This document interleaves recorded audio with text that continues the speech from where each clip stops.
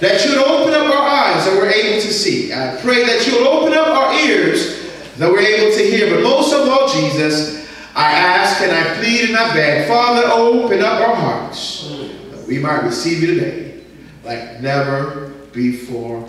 Amen. Amen. We're going to call this sermon Favor. And the reason why we're calling this sermon Favor is because I'm going to just give you all of the goodies at the beginning of the sermon. I usually try to wait till the end, but you know what? I'm going to be unorthodox today. The Eutychus' name means favor. Come on, talk to me. Eutychus' name means favor.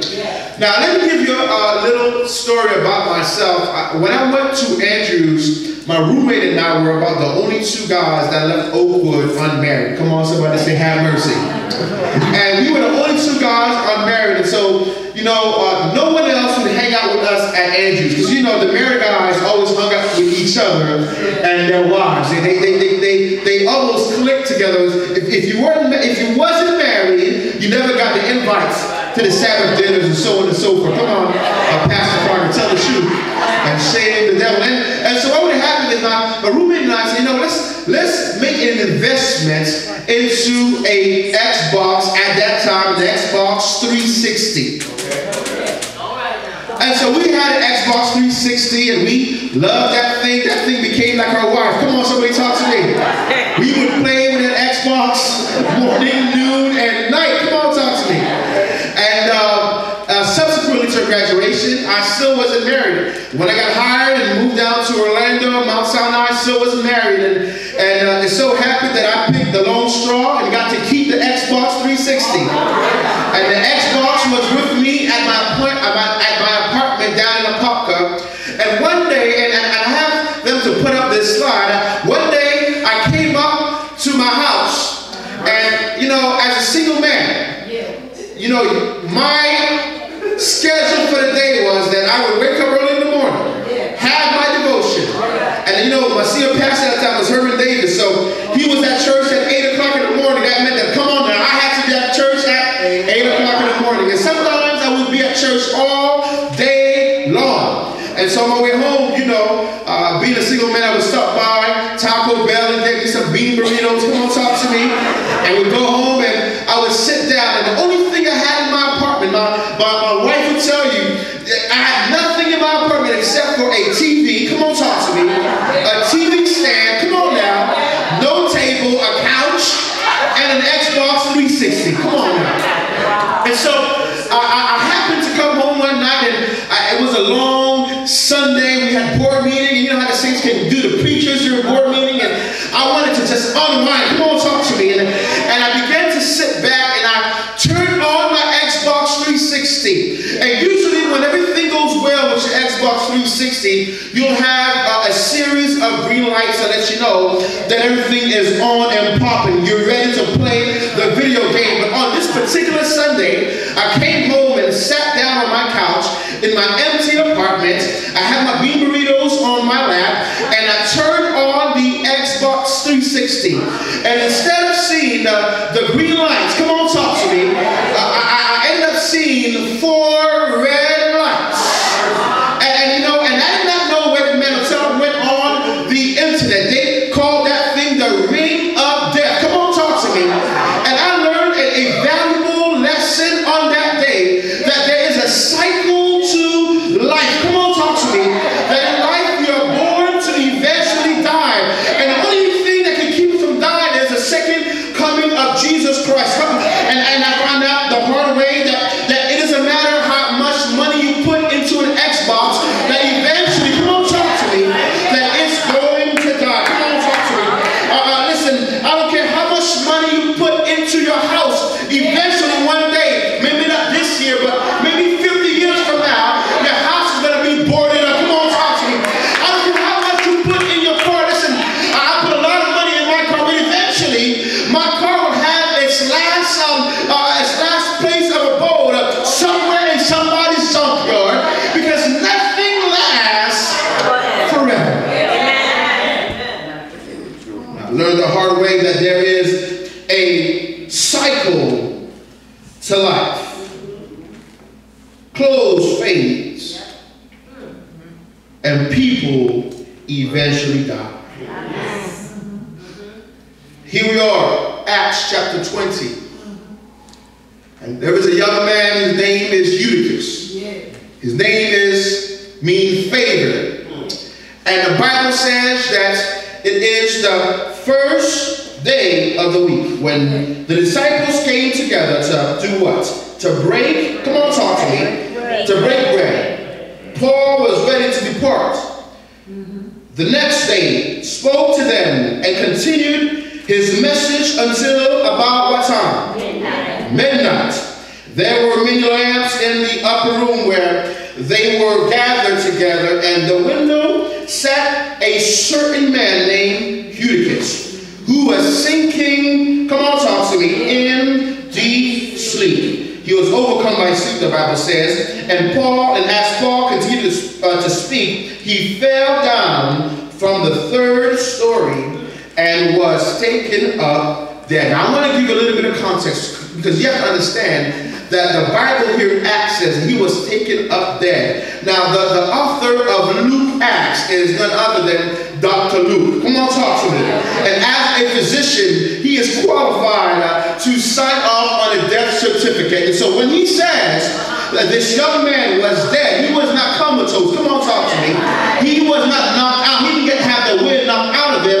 Dr. Luke says he was dead. And so we got to get this, that Eutychus was indeed dead. And I kind of find out that there are many Eutychuses in the church who come to the place where the gospel is to be preached. They come to the place where the good news should be lavished freely. And I come to find out that there are many Eutychuses in the church who are in the church physically, come on, talk to me, but spiritually they're not in the church. Come on, talk to me. I don't know if you ever noticed that, and I try to tell parents, don't force your kids to come to church. Watch this. Because your kid, I have an older brother who would protest church right in the middle of church.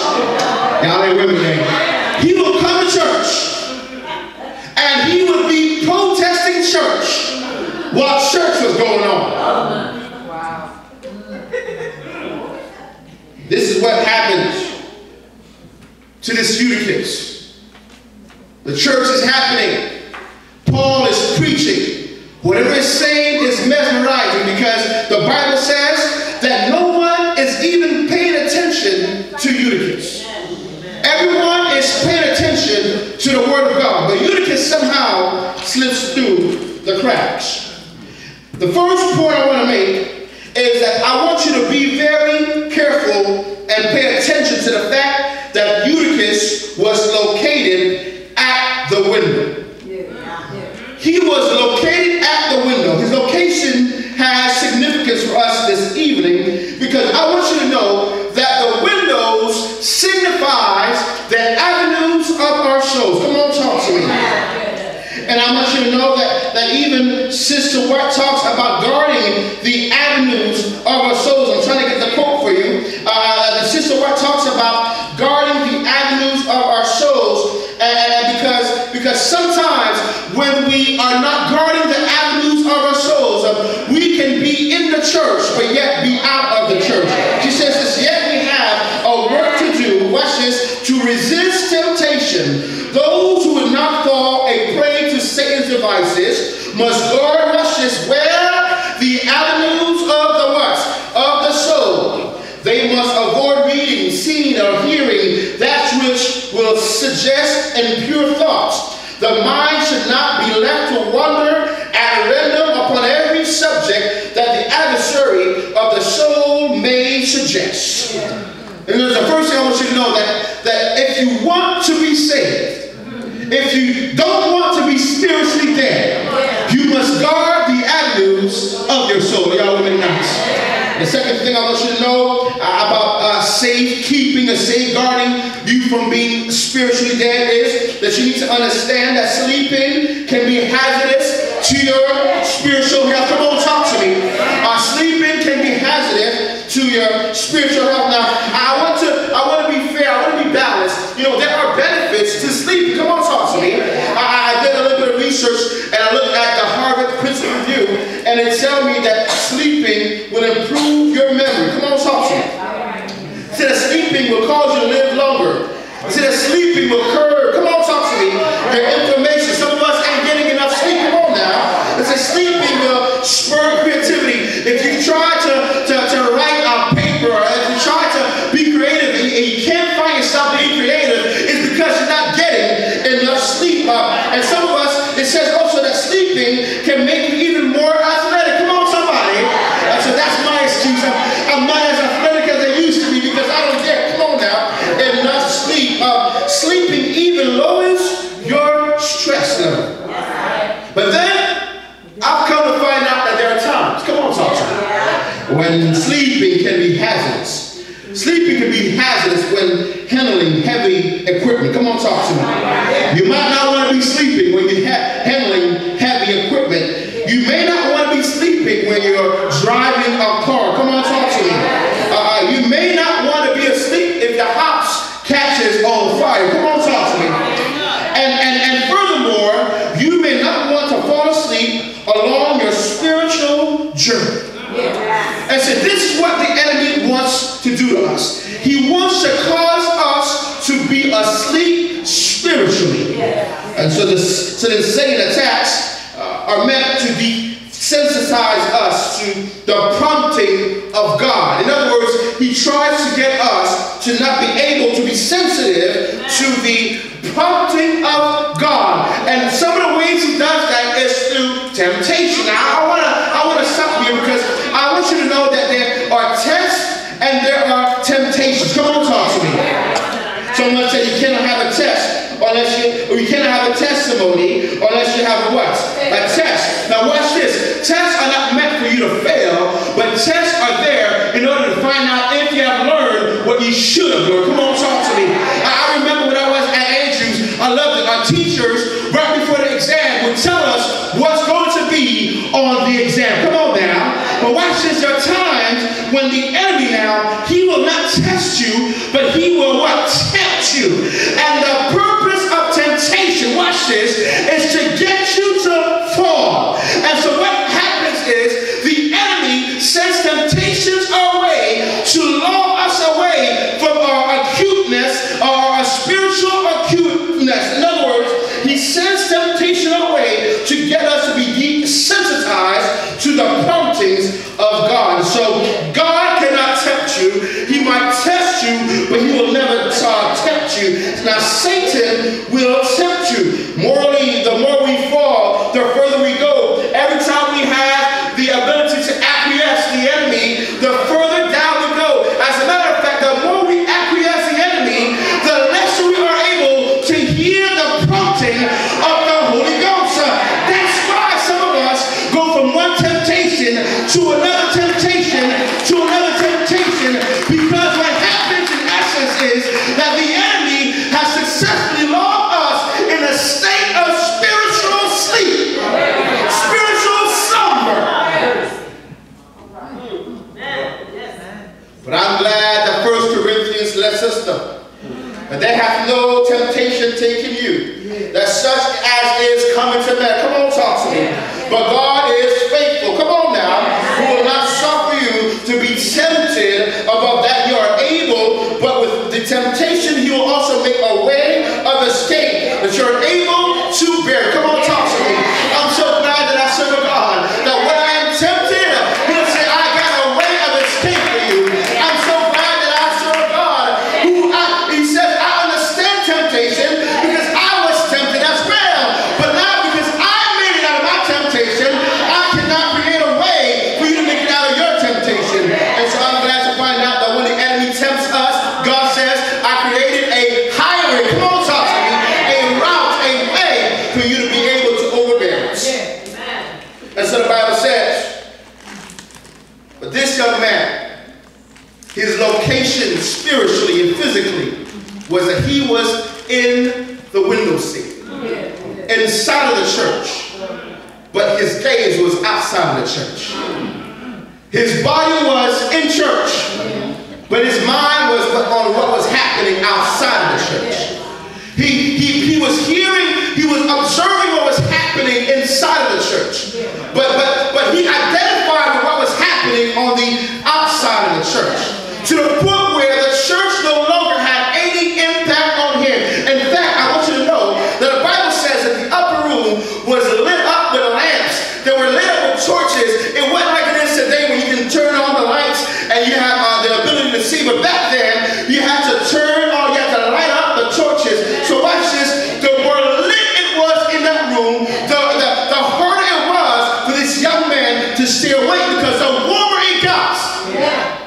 Come on now, the more drowsy he was. That's why some of us, when we go to school, I used to wonder, why is it that when we go to school that it turns down the temperature down all the way? It's because they want you to stay awake. If I were to make some kind of application here, I will simply tell you all that the light that we have, come on, talk to me. This knowledge, this light, this truth that we have will not keep us alive. Come on, talk to me. Y'all ain't with me tonight. This gospel that we claim to be the truth that we have, this light will not keep us alive.